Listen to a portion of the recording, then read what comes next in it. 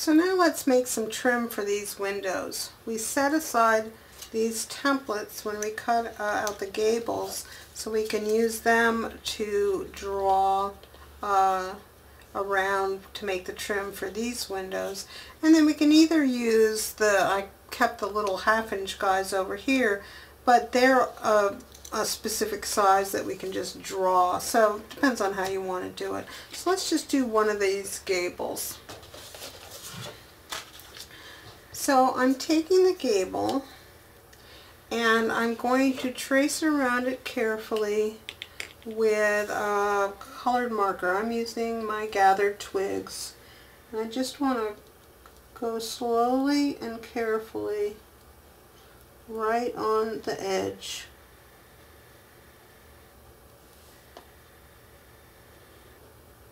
Of this cutout window. Okay. And now I'd like the window or the trim to be about 1/8 of an inch away in size. So I'm going to put my ruler down, and first I'm going to do it no, I can do it in pen, sorry. So I'm going to put it down.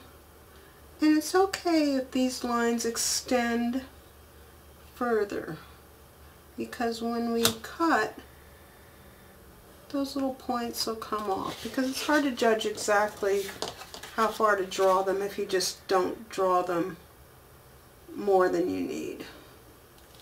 So, sorry there's glare on this ruler. Not much I can do about that.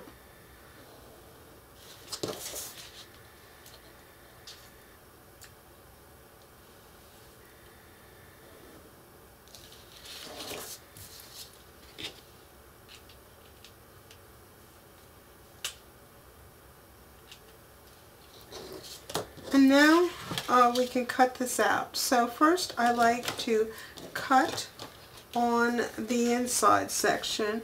I'm just holding my ruler right up against that line I drew. I don't want to cut that line away. Just on the inside of that line, I'm taking my craft knife.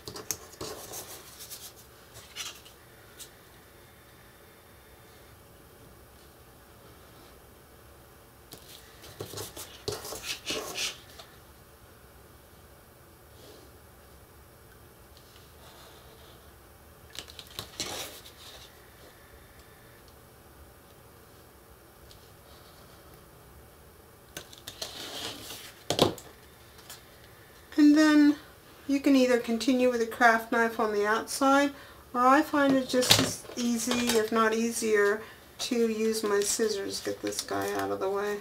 Oops, he's not quite cut right down here. Corner. Make sure you take time to get the corners with your craft knife and not just yank them out of there so that it comes out nice and clean. Alright, now let's cut this. And I think I'll do just a smidge of inking while it's still supported by this larger piece of paper. There we go. Now we're ready to cut. I'm going to leave that brown line that I drew. Just cut to leave it there.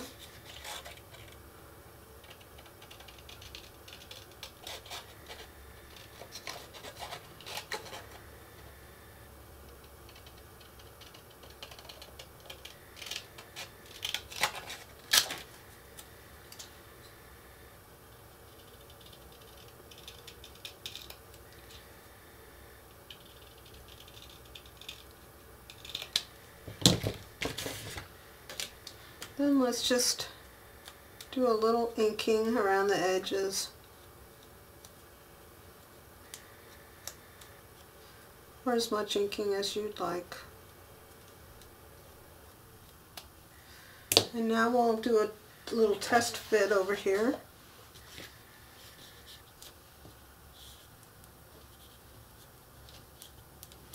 And I think that's going to work out just fine.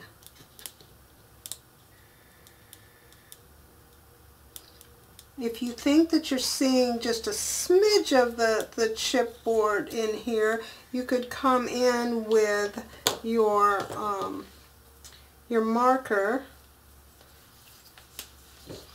Just hit that edge a little bit.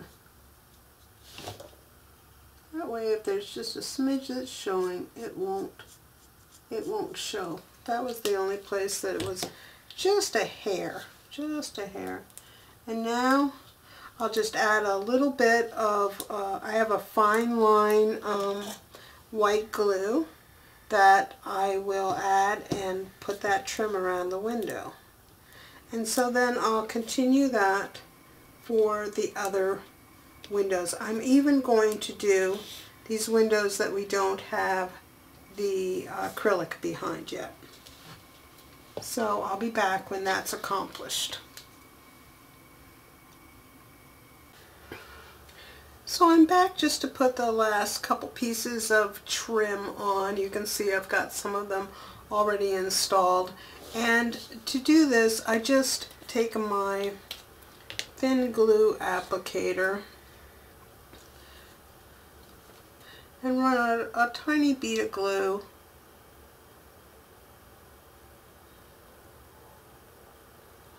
in the center of each one of those trims, and then try to keep it straight.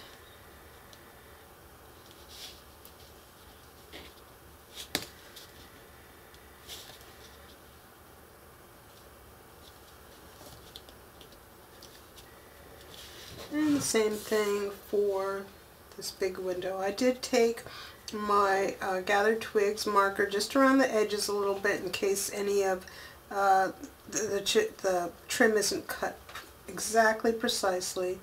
And I did also take the gathered twig marker around the inside and the outside edges of each one of these pieces of trim.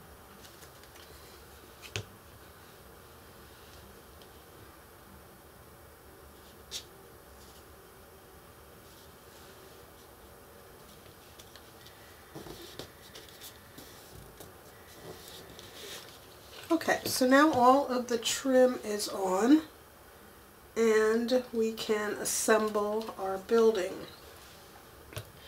Now we'll put a strip for the roof just like we have for every other building.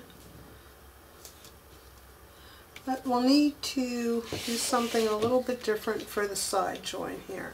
The first thing we want to do is take off this score tape backing.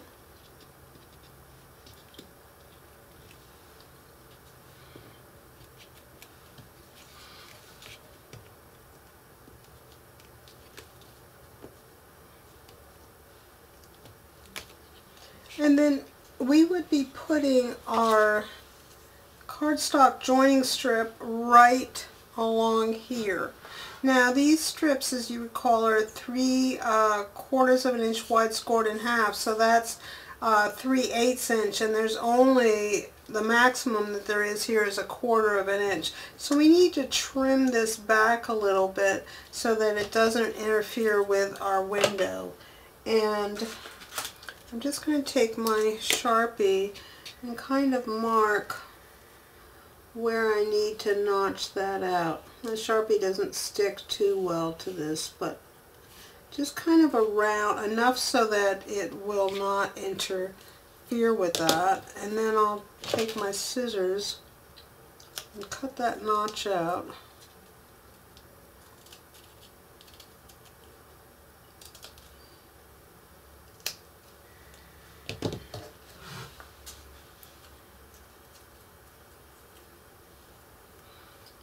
And so when we go to apply this on here,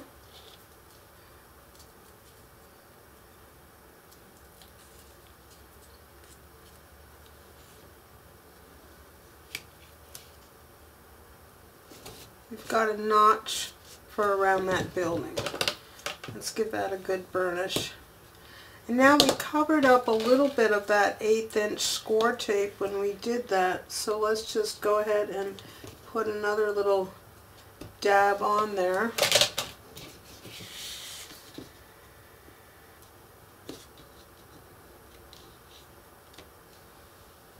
And now we can put our last window on.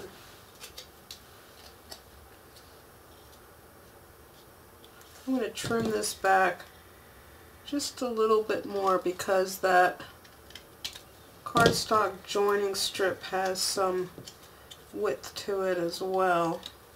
See how that's going to work? Yeah, that'll work. Remember to keep it above that line we drew, and we'll give that a burnish.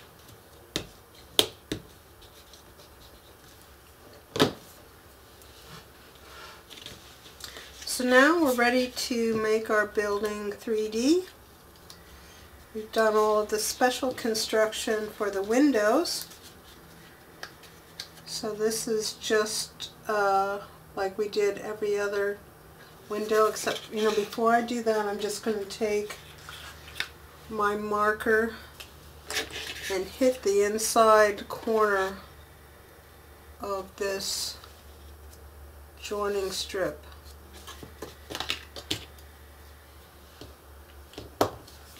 Alright, now let's do it.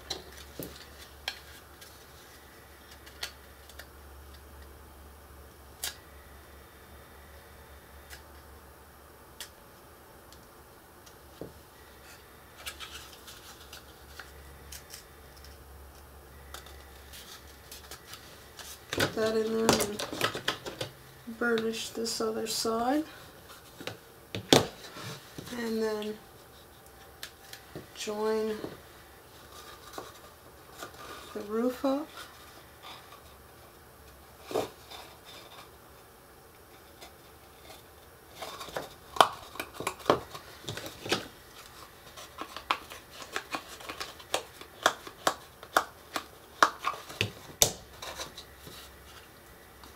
This side the doors are going to go on. So there are all of our stained glass windows in there, and we need to put wet glue to join the roof on, and so I will do that, and once it's dried I will come back.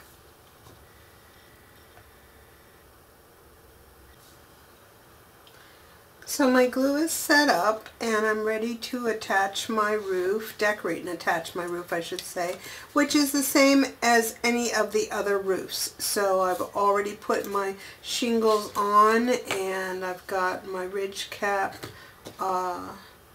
made, and so I'll just add some wet glue here.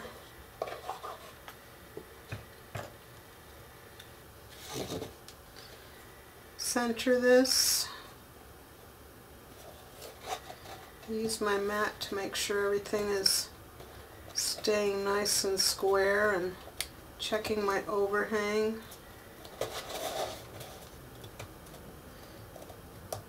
Just kind of hold that in place for a minute.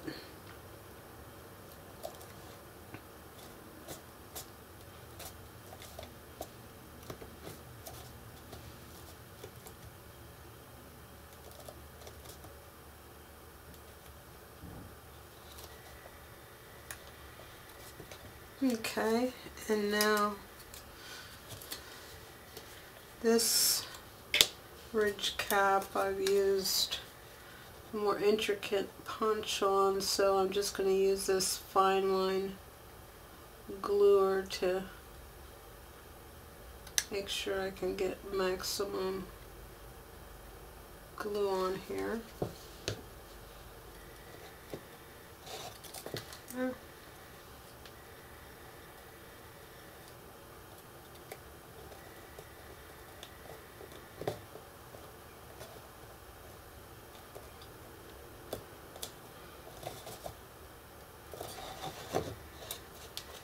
Okay.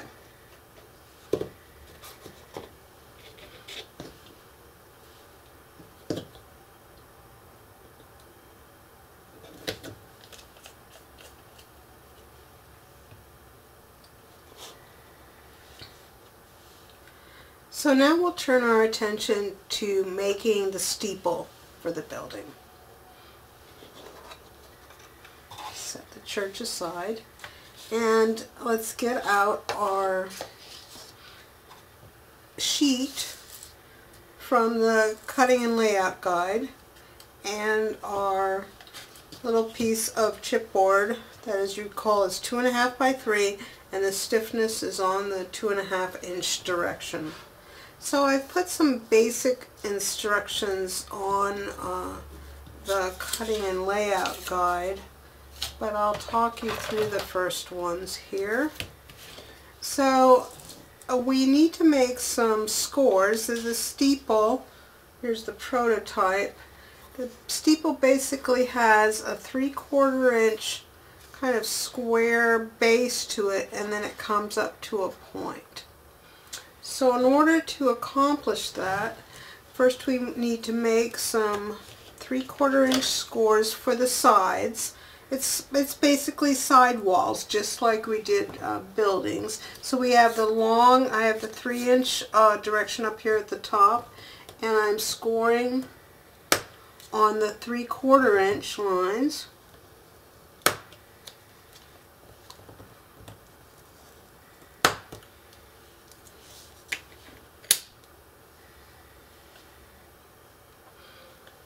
And then once I have those 3/4 inch lines scored that way, oh, before I take it off there, I'm going to utilize my scoring board to make some little tick marks.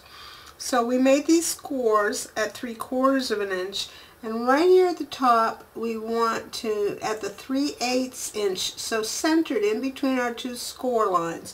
So at the 3/8, at the 1 1/8, at the 1 7/8, and the 2 5/8, or in between each one of these scores, we just want to make a little mark. Those are going to be our guide marks for making the steeple.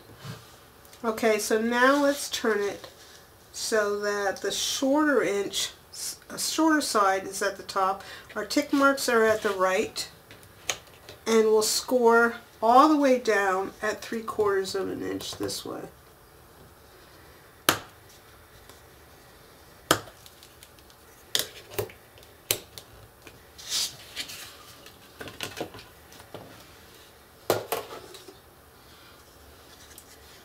So what we're going to do is cut the points of the steeple, and they're going to go from these tick marks that we made to the intersections of the scores.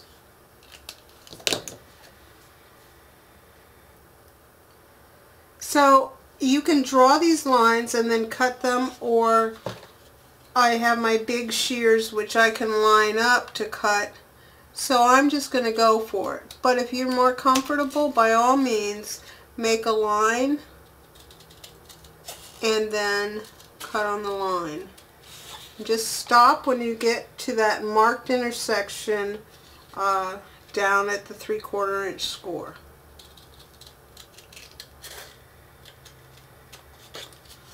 So you're cutting out little wedges here.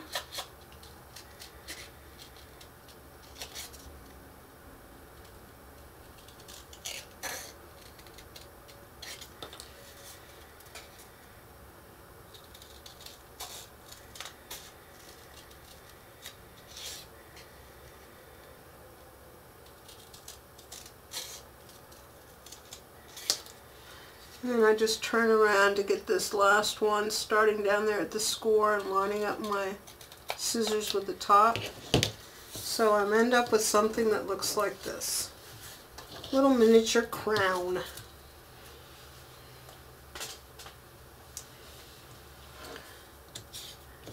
So now let's do some folding. And turn this into our steeple. We'll first fold on the vertical fold lines, and then give these points just a little bend in. They're only going to come in slightly, so you don't have to get really crazy about it. Now, we're going to put the points together with glue, and sometimes when you add glue, if the glue comes over the edges a little bit, if you want to ink, the ink doesn't look as nice because it doesn't stick to the glue like it does to the bare chipboard. So I've decided that I'll ink first before I put it together.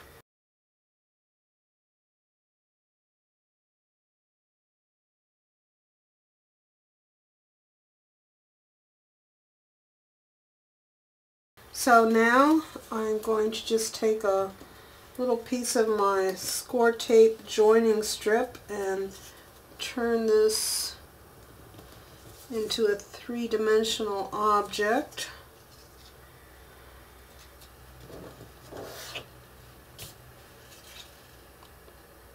Just like we've done everything else. Get in there and burnish that.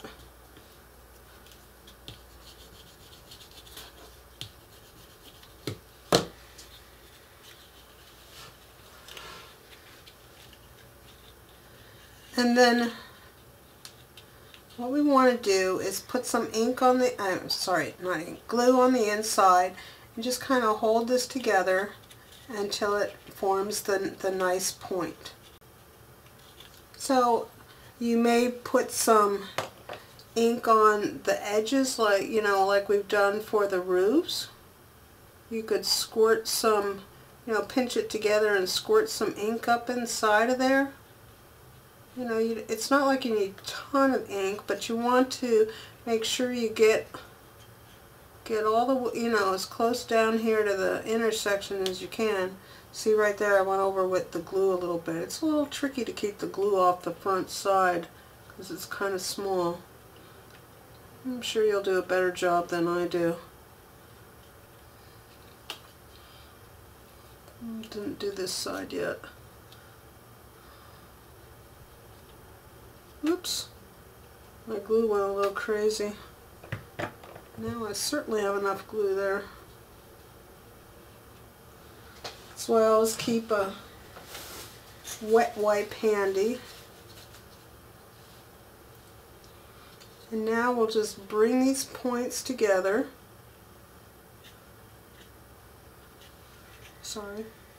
Bring these points together.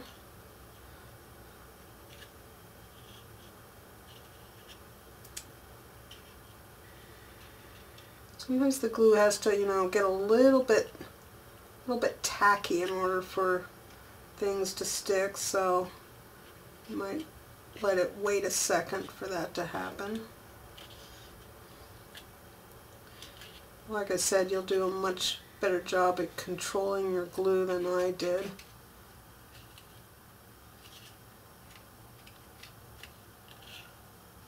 Try to keep the base square down here.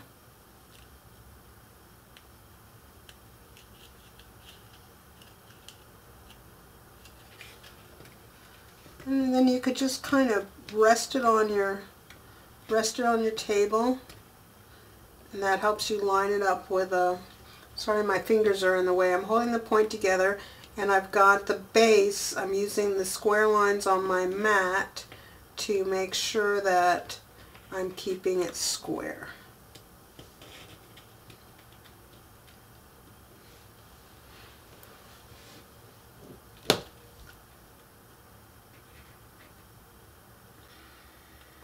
So now my steeple is thoroughly dry, and I've zoomed in a little bit so you can hopefully see this process a little more clearly. I'm going to finish inking down here on the base.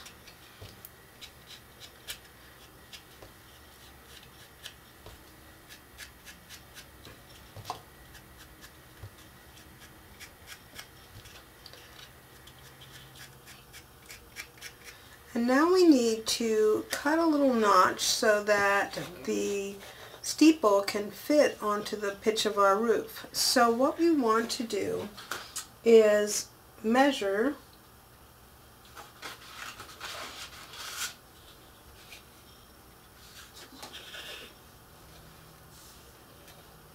and on two sides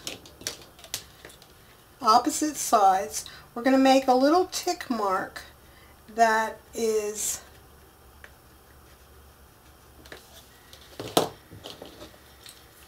let me do this in ink.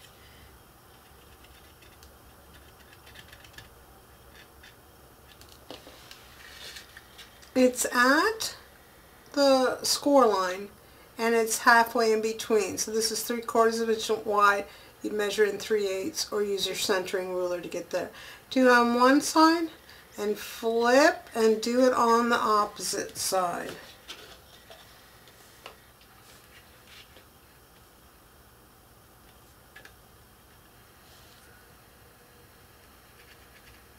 Right on that score line. And it can be ink because it'll be covered up with paper. And then you can either draw connecting lines from that point to the corners, or you can just go for it with your scissors and take your scissors right from that corner to the intersection.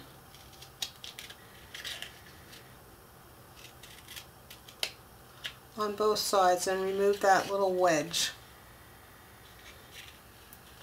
It needs to go right from that corner, so if you need to come back and trim it up a little, do that.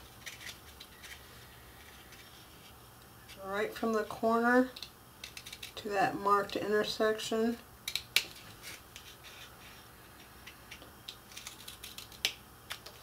Remove those little wedges. Now, try it on for size.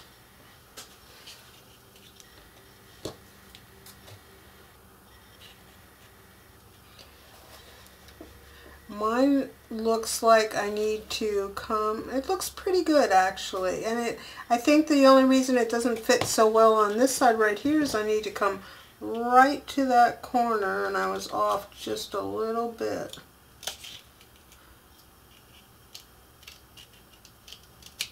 Now let's see if those little slivers do the trick. Shortcut. Now I think you can see that it fits on there just right. That angle is just perfect for this size of roof. So, inking a little where we cut. I guess mark this in pencil, because when you do cut up to it, it could show a little bit. I forgot about that. I'll just put some heavier inking in there and it won't show. There we go. So now we need to cover with paper. Paper of your choice, of course. I'm going to cover it with the same decorative paper that I use for the body of the church, but you could use something different. I'm going to do each side in one piece, not have a break where the vertical part meets the pointy part, but you know, that's personal preference. This is 3/4 of an inch wide, so I've cut some 5/8 of an inch strips to have my reveal, and I'll do my thing like I have done before to cut these. I'm going to start with the easier sides, the sides without the point, without the wedge cut out. And I'm trying to get it lined up with the center. You have to like tilt it a little bit. Sorry, I got off camera here. So I put on the repositionable tape. I've centered it, and now I've gone to I'll make sure that it's centered here. I'll just put some heavier inking in there and it won't show. There we go. So now we need to cover with paper. Paper of your choice, of course. I'm going to cover it with the same cardstock, I mean decorative paper that I use for the body of the church, but you could use something different. I'm going to do each side in one piece, not have a break where the vertical part meets the pointy part, but you know, that's personal preference.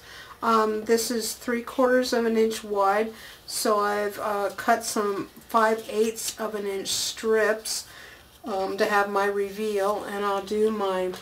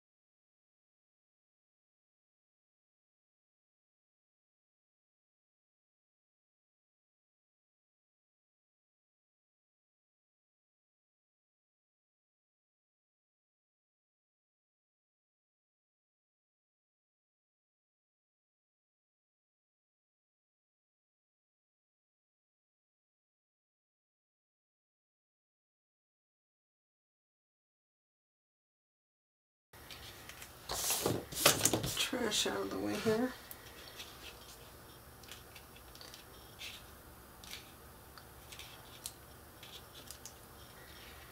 So then look at the steeple and say, which side, is there a better looking side on the ones with the wedge? I think for me it's this one. And that is the side we'll put towards the front of the church. Now, what we'll do is just put some glue up inside of there. I like to hold it back. I think I've got it back about a 1/4 of an inch or so. And so we'll put the glue in. Just put some glue kind of, try not to, you don't want too much, any seepage at this point, so try to keep it inside. You need to be on the edges a little bit, but very carefully.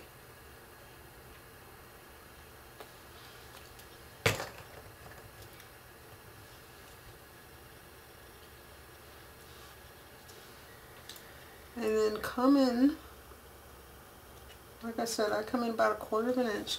Now you want to make sure you look at it both from all directions to make sure it's straight. You know, it looks straight this way. When I turn it this way, it's definitely leaning a little bit the other direction. So look at it from every direction. You can use your craft mat. You know, if it's centered, that, and you put the building on the 2 1-inch marks, the point of that steeple should come right up on the 1 inch. Sometimes there's nothing like eyeballing it. Once you think you've got it where you want it, let it dry.